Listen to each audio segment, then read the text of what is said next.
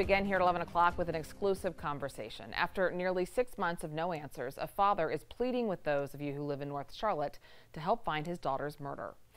Charlotte-Mecklenburg police say in December, 20-year-old Ceyonna Morris was shot and killed. Now in June, no answers, no arrests. And tonight, her dad is talking with our Erica Lunsford. Erica joins us now live from CMPD headquarters. Erica, this has to be frustrating for her dad.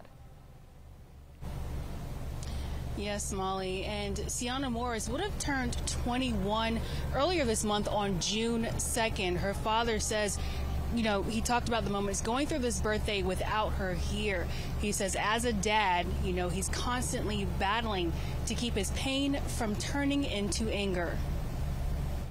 You know, it's a tough thing to deal with on a day-to-day basis. That's how Cecil Morris describes the 6 months without his daughter, Ceyonna Morris. Her personality was free-spirited, and she just wanted to, you know, be a hairstylist. That's all she's ever done since a kid. CMPD says the shooting happened in the 4300 block of Valview Lane, near the intersection of Statesville Road and Cindy Lane, just before 5 p.m. on December 17th of last year. No arrests have been made. It's just, I would think that if an innocent 20-year-old girl is murdered in a cul-de-sac in North Charlotte, that there would be some type of resolution within 6 months. In cases like this, we look for everything: ring videos, anybody noticed a car in the area lately, anything. Nothing is too small. We checked with Charlotte-Mecklenburg police.